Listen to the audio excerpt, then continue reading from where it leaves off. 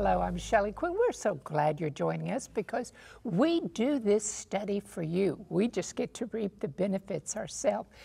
I want to introduce our panel. I have James Rafferty to my left. Good to be here, Shelley. We are blessed to do these Sabbath School quarterlies, and I have Monday's lesson, which is entitled A Preface to the Cross. Oh, amen. And Jill Morricone? I have Tuesday, It Is Finished. I'm looking forward to it. Oh, me too. And Ryan Day. Amen. Love this lesson. Mine happens to be entitled the same as the overall lesson, He Died for Us. It's Wednesday's lesson. Beautiful. And John Dinsey. Thursday's lesson, the title is The Meaning of the Cross. Amen. This is going to be a beautiful study, but before we begin, we'd like to start with prayer. Jill, would you like to say a prayer? Holy Father, we just come before you in the name of Jesus, grateful for the gift of Jesus and the gift of salvation we have through his blood. Amen. Right now we ask for the infilling of the Holy Spirit, that you would attune our minds and hearts to hear what you have in your word for us. In Jesus' name, amen. Amen, amen. Okay. Lesson 6, He died for us. Our memory text is John chapter 3, verses 14 and 15. And as Moses lifted up the serpent in the wilderness, even so must the Son of Man be lifted up. This is Jesus speaking. Son of Man is his favorite title. That whoever believes in him should not perish, but have everlasting life. So this week we are focusing on Christ's death and his resurrection, and what that promise of eternal life is all about. When God came down and took on human flesh, became incarnated, he was born a human to die. That was the purpose of his birth, was to die and pay the penalty for our sin, that we might be released from that penalty. So in anticipation of this wonderful justification by faith, our sinless substitute thought about this, and he was repulsed at the idea of taking sin upon himself. He was horrified at the idea of bearing the righteous wrath of God. But listen to what he says in John 12:27.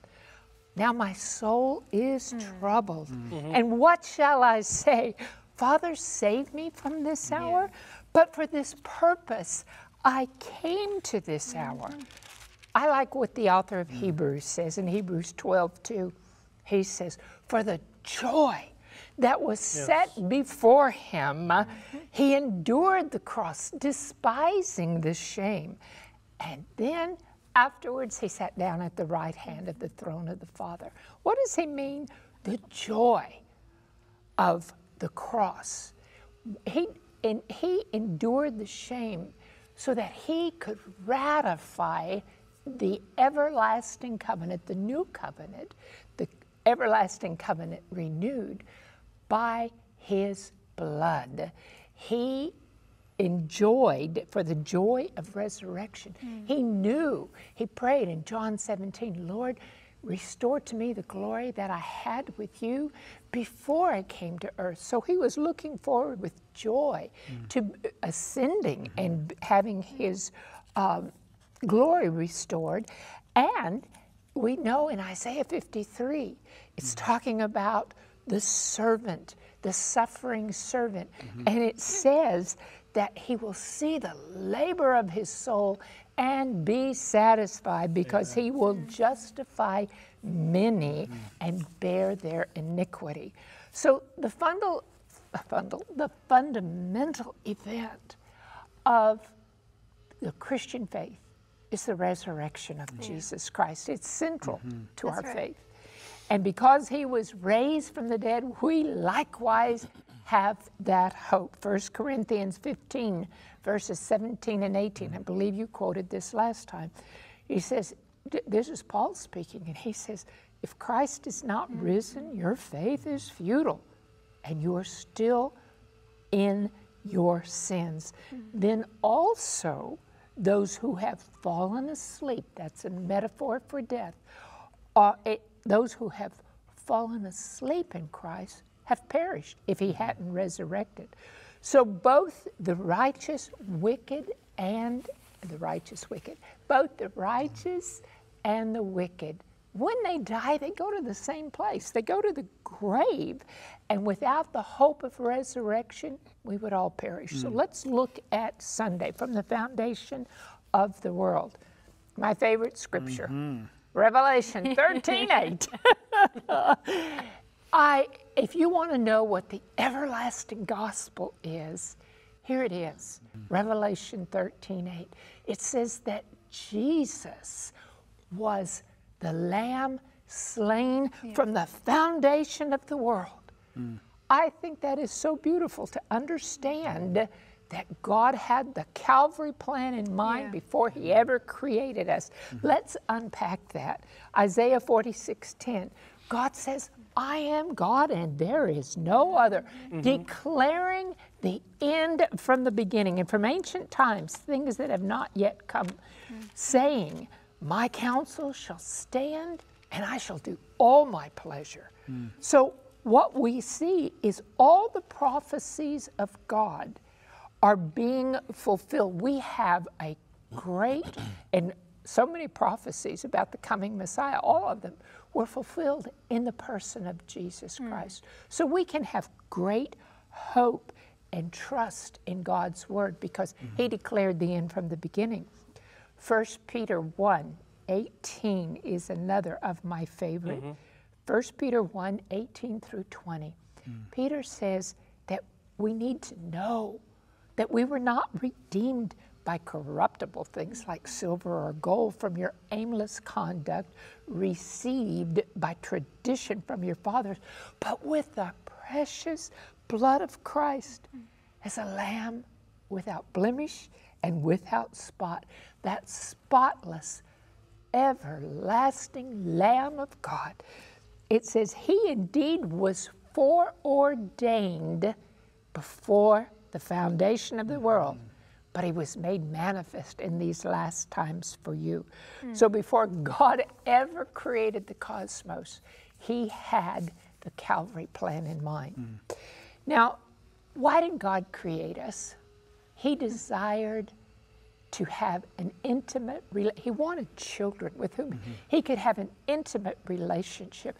He wanted to have us have reciprocal love with him.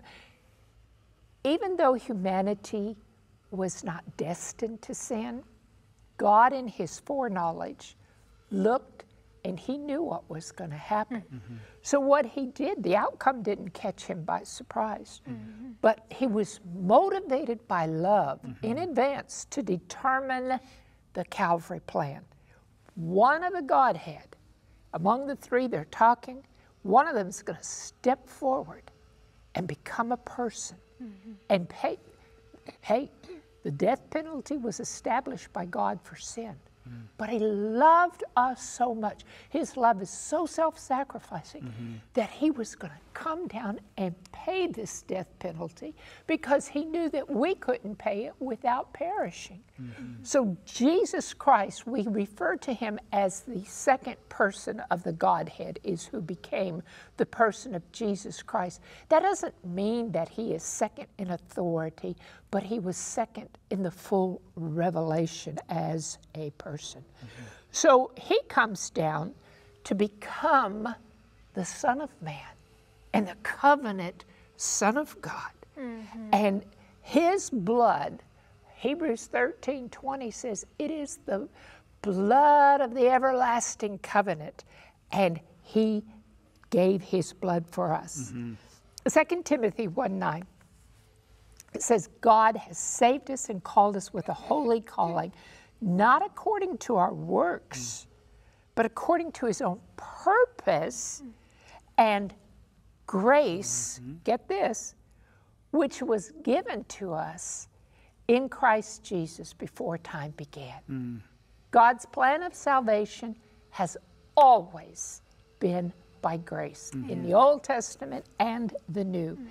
Titus 1:2 says, in hope of eternal life, which God, who cannot lie, promised before time began. What a creator we have. So he made this planet, and I've just recently spent a lot of time studying in Genesis. I want you to know that Adam and Eve knew the plan. The people of the Old Testament knew the plan. Paul says the gospel was preached to them just as it was preached to us.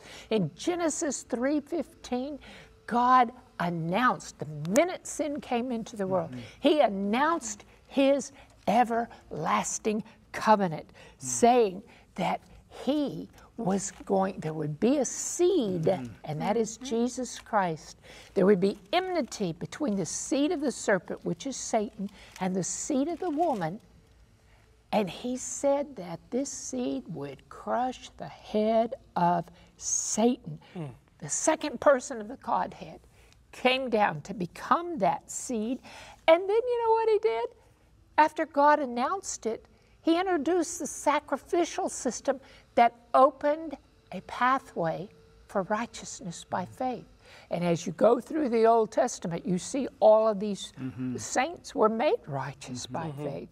So what we want to look at here, I need to get going, is, let me just make this point. The sacrificial system, we look at that and we think, ooh, oh, that I've had people say, oh, it's so bloody and horrible. Why did God do that? Because he had to impress upon the people's mind that what the consequences of sin would be. He had to have them understand what it was going to cost him to redeem us. He had to humble himself to become a man and die in our place. Hebrews 10:10 says that we have been sanctified through the offering of the body of Jesus Christ once for all. Remember what John the Baptist, he's baptizing at the Jordan, and he looks up and he says, "Behold the Lamb of God who takes away the sins of the world." Jesus came to destroy the works of the devil. He didn't come to justify us by faith, to die to pay the penalty for our sin so that we could live like the devil. Isaiah 53 verses 6 and 7 says, "The Lord has laid on him," this is one of the servant songs talking about the Messiah, "The Lord has laid on him the iniquity of us all. He was oppressed and he was afflicted, yet he opened not his mouth. He was led as a lamb to the slaughter, and as a sheep before its shearers is silent, so he opened not his mouth." Amen. Amen. Gospel, gospel, gospel. My name is James Rafferty, and I have Monday's lesson, A Preface to the Cross, and we're just going to keep going from where Shelley left off. You know, the disciples struggled with understanding why Messiah came. They were not really recognizing it because the theology of their day was actually presenting a Messiah that was completely different from the one we just talked about, that Shelley just presented in Isaiah 53, that was sacrificed from the foundation of the world, slain for our sins. The theology of the day presented a Messiah that was going to come as a conquering king. Conquer the Romans and set them up and give them all the grandeur of this world and everything that they, had been taken from them. They were going to be, enriched with the booty of the powers of this earth. And the disciples had bought into this theology. And so in Monday's lesson, we talk about how Christ over and over again was trying to get the disciples back on track. He was trying to get them back on the biblical track, the biblical truths. And so again and again, especially as he gets toward the end of his ministry, he tries to tell the disciples, to persuade the disciples, to share with the disciples what his actual destiny is as the Lamb slain from the foundation of the world. So we're going to look at a number of those verses. We're going to start in Matthew chapter 16. Matthew chapter 16, and we're going to start in verse 21. Just read verses 21, 22, and 23. Matthew chapter 16, beginning with verse 21. "From that time forth, began Jesus to show unto his disciples how that he must go to Jerusalem and suffer many things of the elders and the chief priests and the scribes, and be killed and raised again the third day. Now remember, this is resurrection gospel that we've been talking about and emphasizing here. So the resurrection part sounds good, but the previous idea of being killed, right, and suffering, that doesn't sound so good. So how did the disciples respond to this? Well, Peter is the first to respond of the disciples, normally, usually, right? He's the one that steps out there, and Peter took him, and he began to rebuke him, verse 22, saying, "Be it far from thee, Lord, this shall not be unto thee." But Jesus turned, verse 23, and said unto Peter, "Get thee behind me, Satan. For thou art an offense unto me, for thou savorest not the things that be of God, but those that be of men." Peter, you have man's theology. You don't have God's theology. You're teaching men's doctrines, not God's doctrines, not God's truth. And Peter, you're not being inspired by men per se. You're being inspired by Satan himself. We're wrestling against principalities and powers. Theology is not all about men's ideas or men's interpretations so much as it is about God's inspired writings versus what Satan inspires us to understand. Those are the two powers that we're dealing with here behind interpretations of Scripture in the Bible. Either the Holy Spirit has inspired the truth that we believe, or that idea, that theology is coming from the devil himself. And those are the two issues that we need to weigh here, and this is what Jesus is bringing to the front. This is the first time that the first verses that we're going to read about Christ trying to get his disciples back on track when it comes to his sacrifice, when it comes to his mission. So the first thing they do is they deny it. No way, this is not happening to you. Then we see in Matthew chapter 17, just over a few verses here, Matthew chapter 17, beginning with verse 22, and we'll look at verses 22 and 23.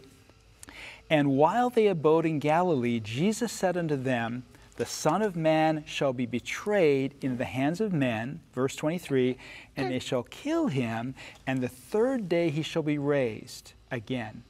And they, just a short little response here, and they were what? Exceedingly sorry. Now, this is really interesting when you think about it, right?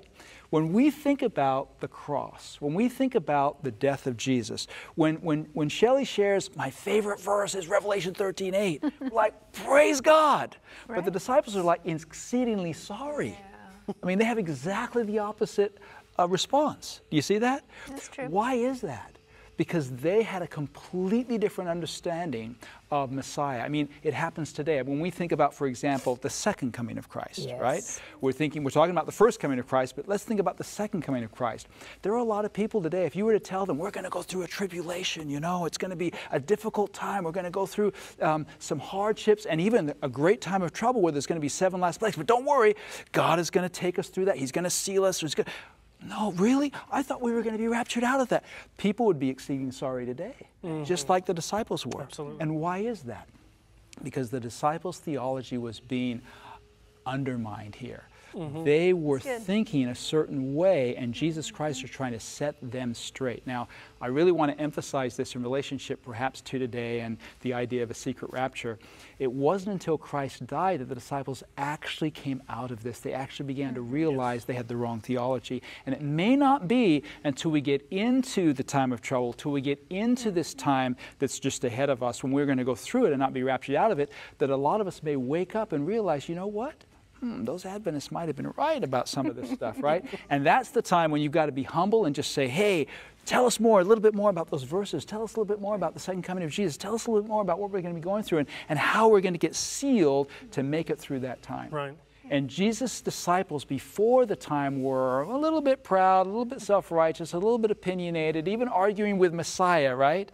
But afterwards, they humbled themselves. We need to always have a teachable spirit. That's good. It wasn't long ago. In fact, a few days ago, I was traveling through ABN, and we were in the car with this pastor, and we're talking, you know, and Bob's driving us, and we're talking about Daniel 7, and we're talking about these verses, and Bob said, you know, these verses and these verses, what do they mean exactly? And I just pontificated, you know, well, that means that, and that means that, and we got back, and I was on the phone with, I don't know who I was talking to, with somebody, or on a text, and someone texted me, and they said, hey, someone just interpreted these verses a certain way, and I don't think that's correct. And I said, well, that's the way I just interpreted them, right? And they sent me a couple of statements and whatever, and I realized, wow, I got that wrong. Wow. Yes. And here I've been studying Daniel for, Yeah. decades, and I got it wrong. And immediately I got a hold of Bob, and I said, you know what, Bob, I got that wrong. I was wrong about that. We've got to be willing to recognize if we make a mistake. Our opinions matter nothing unless they're in harmony with inspiration. So the inspired Word of God is king when it comes to directing us in the way of truth. Okay, Mark chapter 9 and verse 30. Mark chapter 9 and verse 30. And we're going to read verses 30 all the way to 32. And they departed thence and passed through Galilee, and he would not that any man should know it. For he taught his disciples and said unto them, the Son of Man is delivered into the hands of men, and they will kill him. And after he is killed, he will rise the third day. But they understood not that saying, and were afraid to ask him. Okay, first of all, they're in denial. Then they're really upset. They're sorrowful. They're exceeding sorrowful. And now they don't even want to ask him about it. Yeah. Like, that theology doesn't line up with my theology, and I don't even want to talk about it. I don't even want to talk about it, okay? This is Jesus. Right. I don't even want to talk about it. Come on, we've got to be willing to talk about some of this stuff. We're living in a world today where people don't even want to talk. I've got my opinion, you got your opinion, let's not talk about it. No, I think we should have a discussion. Let's have the discussion. And let's talk about it in the Spirit of Christ. And let's be humble about it. And at the end, if we disagree, let's just say, well, we disagree on this. You see it this way, I see it this way. And in time, God's going to show us. And if indeed I believe in the rapture and you believe that, we're going to go through this time of trouble, when the time comes, hopefully one of us is going to be willing to say, I was wrong about that. And I need whatever wisdom you have to give me, right? God wants us to learn from these Bible verses what the disciples weren't willing to learn until it was late, because when it was later, it was harder. It's going to be harder for us later. So God wants us to open up now to the wisdom that He's giving to us. And the last one we're going to look at, because we're running out of time here, is Luke chapter 9. Luke chapter 9, verses 44 and 45. Luke 9, 44 and 45. And I guess the point here, well, we'll get to that point here in a second. Let these sayings sink down into your ears. The Son of Man shall be delivered in the hands of men. Okay, I'm just going to pause here and try to make the point. Jesus is emphasizing now again and again and again. He won't stop. He did it in 16, then he did it again in 17. In other words, don't give up. Sometimes when we have a truth, we know it's a biblical truth, we're trying to persuade people about this truth, they're not listening to us. Don't just walk away. Don't just give up. Keep trying to push that carefully, tactfully, prayerfully, when you have opportunities. Keep trying to share that truth with people. That's what Jesus is doing here. He's giving us an example. Now He's saying, let this truth sink down deep into your ears. He goes on here in verse 44. The Son of Man shall be delivered into the hands of men, but they understood not these sayings, verse 45. And it was hid from them, and they perceived it not, and they feared to ask Him of these sayings. And then there arose this reasoning among them, which of them should be the greatest, and that's our problem. We every time Jesus talked about going to the cross, out of that came this thing about who's going to be the greatest. And I think it's when we miss the teachings of Christ, when we miss the cross of Christ, when we miss the truth about who He was and who He's going to be when He comes the second time, that we get into all these contentions. We have all this division among us. And God is calling us, let these thoughts sink deep into your ears, deep into your heart. Understand me, know me, behold me, accept me for who I am and for what I've accomplished for you. Amen. 3 times Jesus told them, 3 times they rejected truth because preconceived opinions can effectively insulate our mind against truth. Boy, God has taken me through some things. We're going to take a very quick break. Stay tuned. We'll be right back.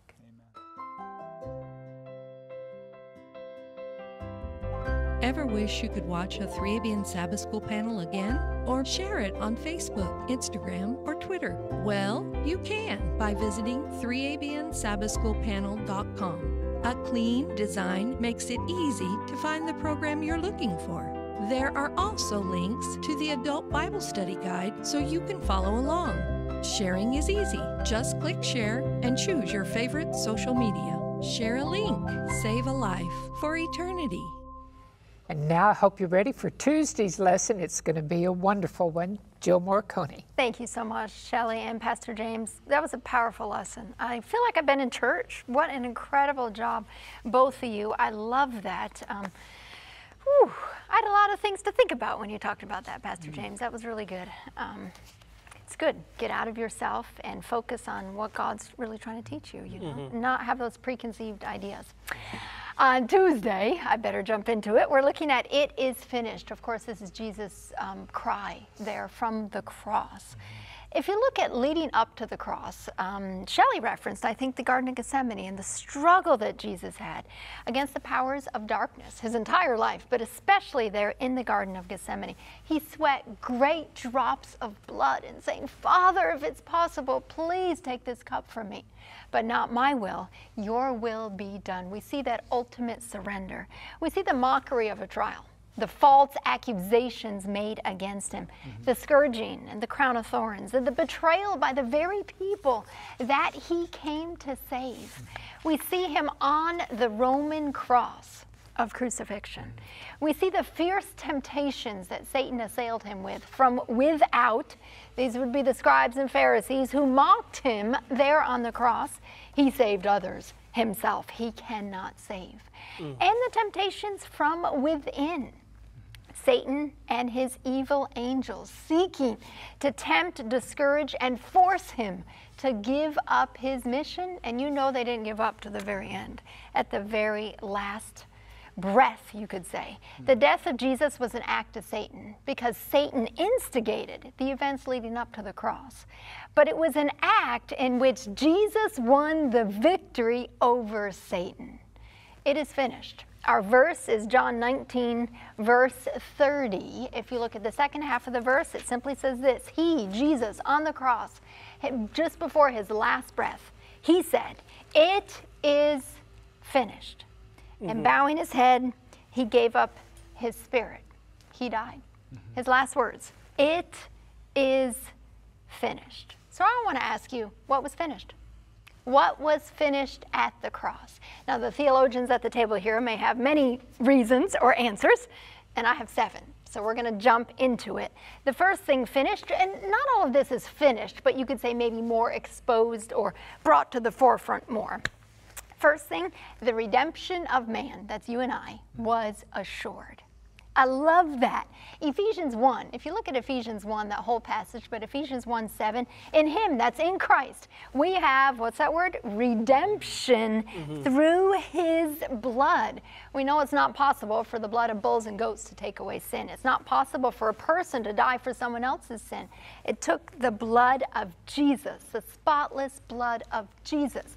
He lived a perfect life. He died as our substitute and surety.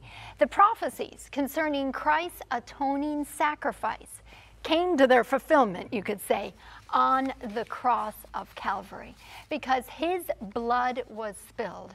Our redemption is, we could say, is assured, because we all have to make that choice. So not everyone will be saved, but people will be given the opportunity to be saved. Number 2, what is finished?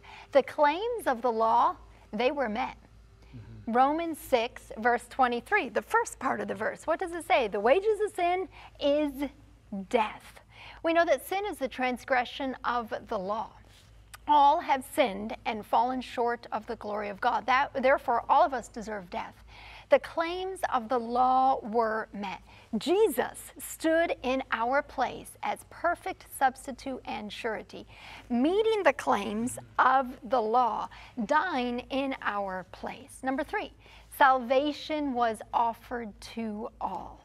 In Romans 6:23, if we continue, the wages of sin is death, but the gift of God is eternal life in Christ Jesus our Lord. I love Shelley, 2 Corinthians 5:21. We quote it all the time. He made him. God made Jesus, who knew no sin. He was perfect to be sin for you and I, that we might become the righteousness of God in him. That's what I call the double imputation. So my sin is Jesus bore on him at the cross. He took my sin, and I received the gift of his perfect righteousness, his perfect character. My sin credited to him, his righteousness credited to you and to me. Number 4, what was finished? Satan was cast out. Remember Adam and Eve in the Garden of Eden? They were given dominion, the Word of God says, there. But yet when they sinned, that dominion was given over to Satan. John chapter 12, verses 31 and 32. Now is the judgment of this world. Now the ruler of this world will be cast out. That's referring to Satan. If I am lifted up, that's when Jesus was lifted up on the cross, I will draw all men to myself. Satan lost his power, or dominion as it were, over the world because Christ, he won the victory over Satan at the cross. That's what's discussed in Colossians 2:15. Having disarmed principalities and powers, he made a public spectacle of them, triumphing over them in it. When did that happen? That was at the cross. Desire of Ages says it this way. This is page 758. All heaven triumphed in the Savior's victory. Satan was defeated and knew that his kingdom was lost. What else was finished? Number 5, the power of death was destroyed. Hebrews 2:14 and 15. Inasmuch then as the children have partaken of flesh and blood, he himself likewise shared the same, that through death he might destroy him who had the power of death, that is the devil, and release those who through fear of death were all their lifetime subject to bondage. Because of Jesus' death, you and I have hope of eternal life, and we do not need to fear death anymore. What else was finished at the cross? Number 6, I think Pastor James is my favorite. At the cross, the character of God was more fully revealed. Amen. You see, even from the very beginning of sin, Satan sought to misrepresent the character of God. And we see it in the Garden of Eden. What did he say? God is restrictive. Has God said, you shall not eat of every tree in the garden? The truth is, God is freedom. Sin is restrictive. Sin places us in bondage. 2 Peter 2:19, while they promise them liberty, they themselves are slaves of corruption. For by whom a person is overcome, by him also he's brought into bondage. What's another misrepresentation of the character of God?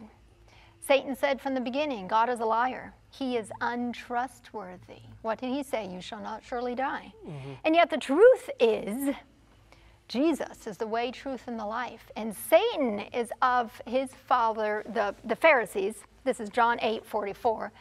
Jesus speaking to them says, you are of your father, the devil. Why? Because he's a liar and the father of it. Satan says God is selfish and he looks out only for himself. What did he say to Eve? God knows when you eat of it, your eyes will be opened and you will be like God. The truth is, Satan is selfish and Christ is unselfish. This is from The Cross and His Shadow by Stephen Haskell. At the cross, the infinite love of Christ and the unbounded selfishness of Satan stood face to face. You see, at the cross, the character of God was more fully revealed. At the cross, it was revealed that love is holy and love demands justice, but love is mercy and love paid the price for our sin. Love allows free choice. God uses freedom, not force. God uses love, not fear. God allows us the privilege and opportunity to choose him because he demonstrated his love for us, and that while we were yet sinners, he died for us. And finally, number 7, although this list is not exhaustive by any means, the old covenant was validated and the new covenant was inaugurated. We don't have time to read all of that, but if you read Hebrews 9:15 to 17, what do we find out? Jesus is the mediator of the new covenant. We find that his death on behalf of transgressors attested to the validity of the old covenant and redeemed us from death, but it also inaugurated that new covenant. So the cross, when Jesus hanging there, dying for you and for me, holding out his arms, he said, it is finished. You and I were given the hope of salvation. You and I were given the hope of an eternity with him if we just open up our hearts to him and ask him to come in. Amen. Thank you so much, Joe. Appreciate that. I'm Ryan Day. and I have Wednesday's lesson entitled, He Died for Us. 1 Corinthians chapter 1, verse 18, one of my favorite verses. For the message of the cross is foolishness to those who are perishing, but to us who are being saved, it is the power of God. Yes. A lot of us have read some texts here, and I'm going to continue to read some of the texts you've already heard because there's some overlap here. But it's good that we hear them over and over again because repetition helps us to get it in our minds and our hearts for us to be able to comprehend and understand the gospel plan. I'm not going to get much into the meaning of the cross because that's what Pastor John Denzi is going to give us for Thursday's lesson. But we have to understand that Jesus died for us. Why? The wages of sin is death. We find that very clearly in Romans chapter 6, verse 23. We sinned. Adam sinned. Man has sinned. All have sinned and fallen short from the glory of God except for Jesus Christ. But, of course, we know He died for us. The wages of sin is death because the law requires perfection.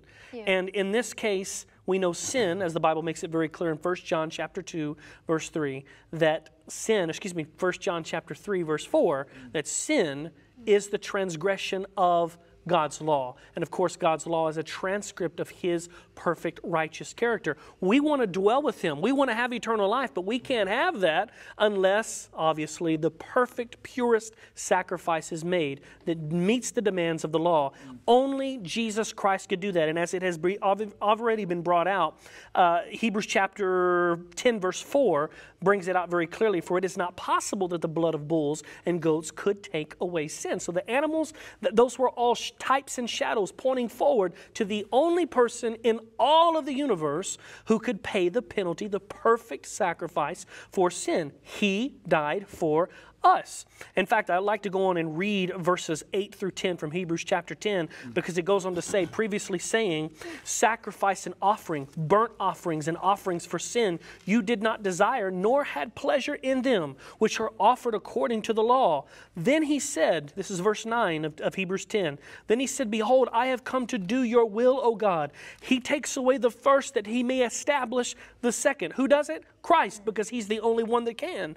Verse 10, by that will we have been sanctified through the offering of the blood of Jesus Christ. And some people would stop right there, but I want to add exactly what the Bible says, the next three letters, once for all. And I have to emphasize that because there's a counterfeit that exists within the Christian world today, more specifically from the Roman Catholic system, that teaches that, every single Mass, every single service, that Christ is re-crucified and His body is broken, His blood is shed. Once again, every single Mass, and that the body and the blood of Christ is recreated within this little wafer host, and that it's called transubstantiation. This is not biblical.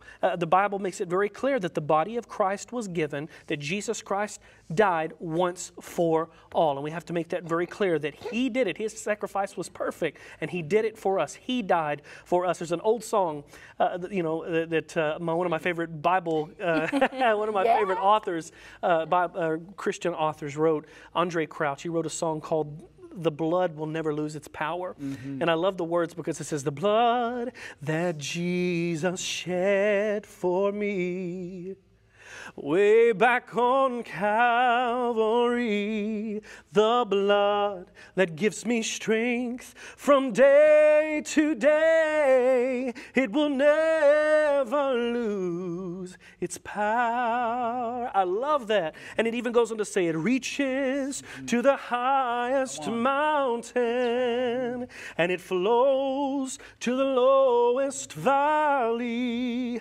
Oh, that blood that gives me strength from day to day, it will never lose its power. I love that song, and there's so many others, Power in the Blood, and so many other songs that talk about that. It's, we talk about the blood of Christ, the shed blood of Jesus, but yet that blood, in that blood is power. The fact that He shed His blood, that should have been your blood, that should have been my blood. But the lesson is bringing out that Jesus Christ's sacrifice, it was not in vain, because He died for us. And we know that what even makes it even greater is that He wasn't forced. I mean, let's make it clear. 2 Corinthians chapter 5:21, one of my favorite verses that Jill just read. Sometimes we can read that, isolate that verse, and think, oh, the Father told Jesus to do it. He basically forced Jesus to do it. Because it says, for He made Him who knew no sin to be sin for us, that we might become the righteousness of God in Him.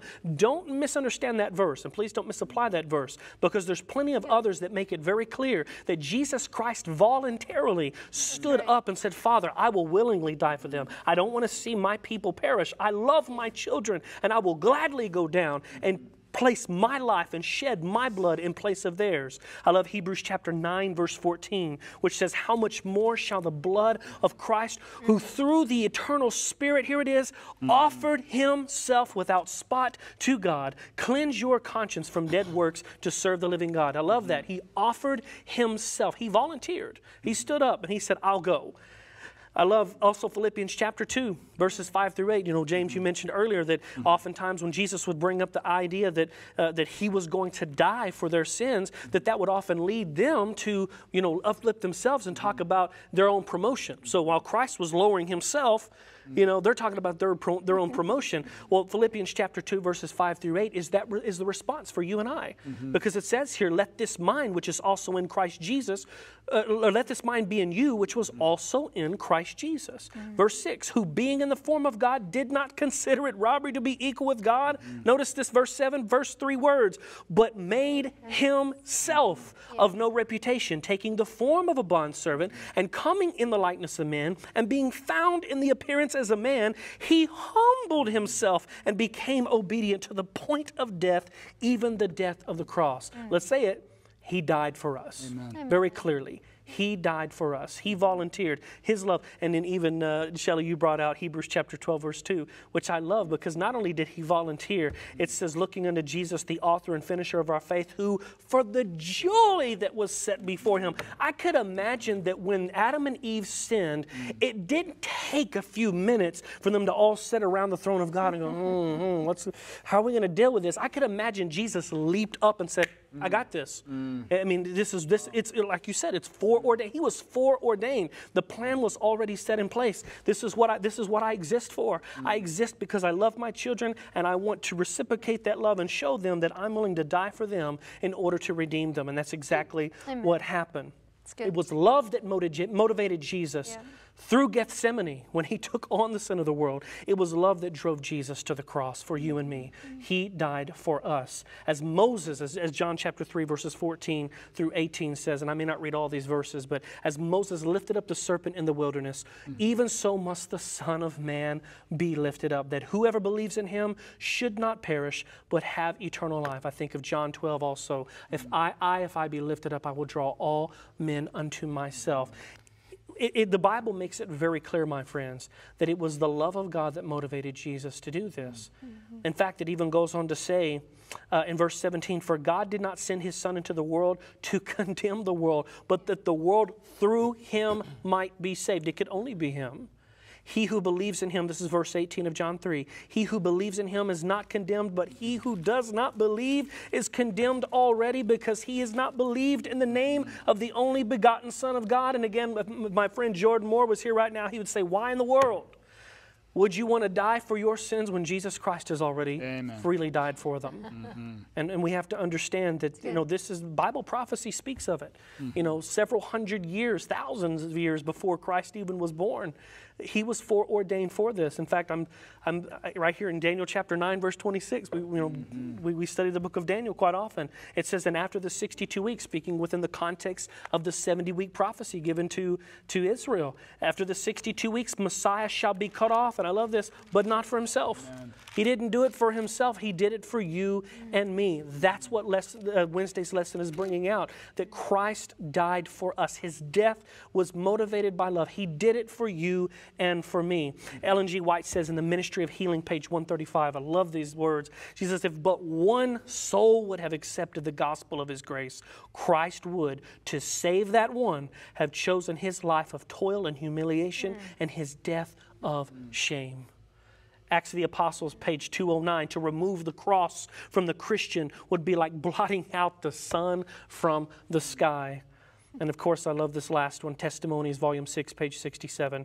Christ crucified, talk it, pray it, sing it, and it will break and win hearts. This is the power and wisdom of God to gather souls for Christ. He died for us because he loves us. And we love him, as the Bible says, because he first loved us. Amen. Amen, amen. Well, I have heard enough to say, praise the Lord, God bless you, we'll see you next time. But we do have Thursday to cover. We do have Thursday to cover is the meaning of the cross. My name is John Dinsey, and as we go into Thursday, we're going to look a little bit into the meaning of the cross. We're not going to be able to finish this the short time that we have. I'm going to start with Romans chapter 1, verse 16.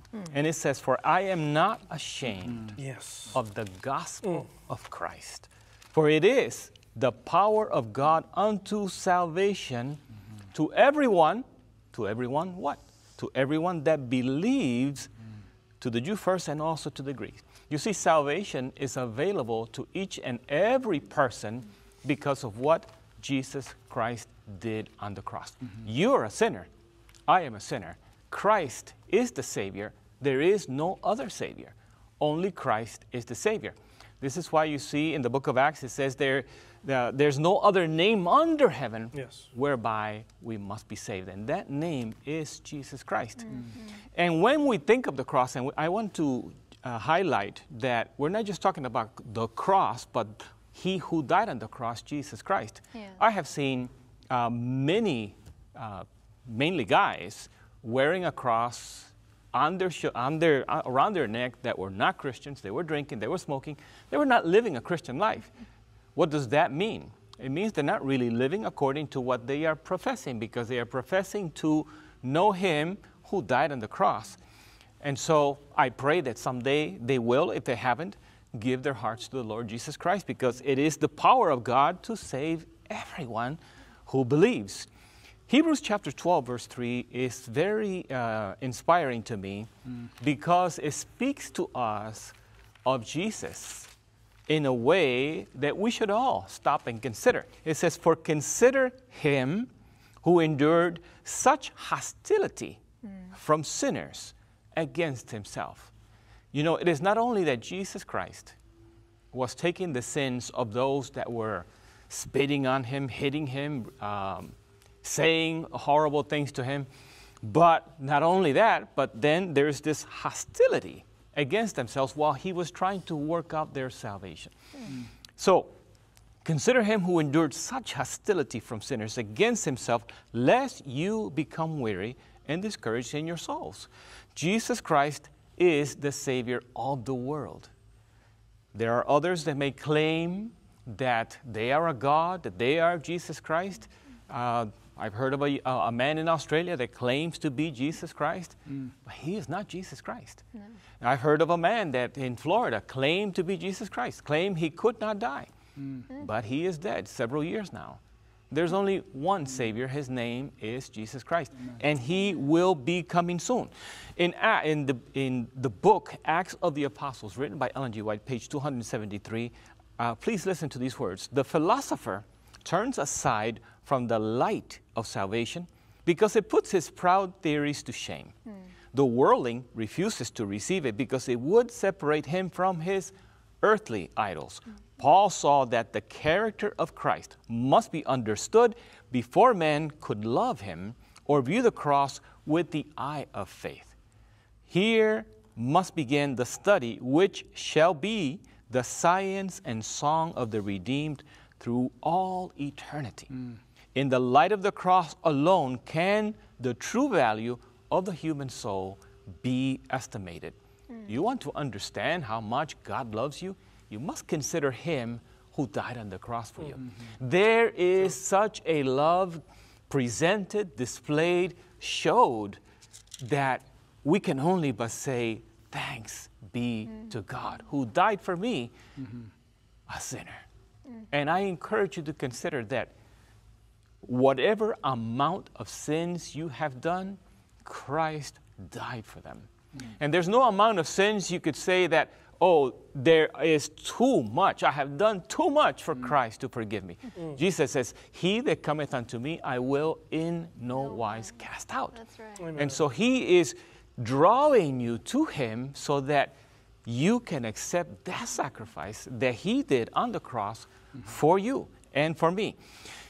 In the lesson, it brings out that Christ did not die just the natural death that every human being has to face. He died the second death so that all those who accept him will never have to experience it for themselves. You see, because of your sins, you deserve the second death. What is the second death? That's the death that sinners will die unless they repent. It's the death that is eternal. For the wages of sin is death, eternal death. We have the possibility, I'll say the possibility because Jesus Christ may come before we die. We have the possibility of dying the first death. But thanks be to God, we don't have to die the second death because Jesus Christ died, the equivalent of the second death on the cross for us and for you. So the lesson brings out 5 things that are important aspects that we need to remember. I'm going to first list them and then we'll try to go through them rather quickly. First, the cross is the supreme revelation of God's justice against sin. Second, the cross is the supreme revelation of God's love for sinners. I would actually name that number 1. Third, the cross is the great source of power to break the chains of sin. And fourth, the cross is our only hope of eternal life. That is Jesus Christ dying on the cross. He's the only hope of eternal life. Number 5, the cross is the only antidote against a future rebellion in the universe. Now let's go through them really quick here. First, the cross is the supreme revelation of God's justice. Romans chapter 3, verse 21 through, I'm going to have to just read a few of these verses. Notice verse 23. For all have sinned and come short of the glory of God, being justified freely by his grace through the redemption that is in Christ Jesus. Verse 25, Romans 3:25, whom God has set forth as propitiation by his blood through faith to demonstrate his righteousness, because in his forbearance God has passed over the sins that were previously committed, to demonstrate at the present time his righteousness, that he might be just and the justifier of the one who has faith in him. Faith is a vital part of the salvation plan. By grace are we saved through faith, and that not of ourselves. It is the gift of God. Let's look at aspect number, or the second one. The cross is the supreme revelation of God's love for sinners. What can we say? Romans chapter 5, verse 8, but God commended his love toward us, in that while we were yet sinners, Christ died for us. He died for you. He died for me. So the cross reveals a love that is beyond our understanding. Let's move to number 3. Number 3, the cross is the great source of power to break the chains of sins. Romans chapter 6, verse 22 and 23. But now having been set free from sin and having become slaves of God, you have your fruit to holiness and the end everlasting life. For the wages of sin is death, but the gift of God is eternal life in Christ Jesus our Lord. You know, once we're watching a 3ABN program, and they were doing a program about the prisoners and the guys in prison, and a guy said, my favorite Bible verse is Romans chapter 6, verse 23, the wages of sin is death. But he liked the second part. But the gift of God is eternal life in Christ Jesus. So first he shocked me, and then I realized that he's saying, wait a minute, the wages of sin is death, but Jesus Christ died for me. And the gift of God is eternal life in Christ Jesus our Lord. So he had Jesus in his heart. Number 4, the cross is our only hope of eternal life. John chapter 3, verse 14, 15, and 16. And as Moses lifted up the serpent in the wilderness, even so must the Son of Man be lifted up, that whoever believes in him shall not perish, but have eternal life. For God so loved the world that he gave his only begotten Son, that whoever praise God, that is whoever believes in him should not perish but have everlasting life. And I only have time for number 5. There's only a little bit of time left. It says the cross is the only antidote against a future rebellion in the universe. Revelation 22 verse 3, and there shall be no more curse, but the throne of God and of the Lamb shall be in it, and his servants shall serve him. So you see, because of the cross and Jesus Christ having the scars in his hands, it will be forever a reminder of God's supreme revelation of his love, that he died for us, and this will be an antidote. This will be something that will say, no, no, no, no. It costs too much. It costs too much for my salvation, that for me to go into sin. So I encourage you to consider him who endured such suffering for your salvation, and understand that he loves you and the door of salvation is still open for you. Amen. Beautiful lesson. Thank you. Quick closing thought. Well, Monday's lesson, there's a statement here from the quarterly that's so powerful. Jesus was born to die. He lived to die. Every step that he took brought him closer to his great atoning sacrifice on the cross of Calvary. Fully conscious of his mission, he did not allow anyone or anything to distract him from it, and that's why we have hope. Amen. Seems like the more I study on the love of God and the cross, especially as the central focus of that, the more I realize I don't understand the depth of our Father and Jesus and the Holy Spirit, and the length that they have gone to. That you and I could be saved is incomprehensible, but what a gift. Amen. Gospel Workers, page 315. It says, the sacrifice of Christ as an atonement for sin is the great truth around which all other truths cluster. In order to be rightly understood and appreciated, every truth in the Word of God from Genesis to Revelation must be studied in the light that streams from the cross of Calvary. This is to be the foundation of every discourse given by our ministers. Amen. Amen, amen. We have been talking about that he died for us, but I encourage you to consider the reality that he died for you. Say, Jesus Christ died for me.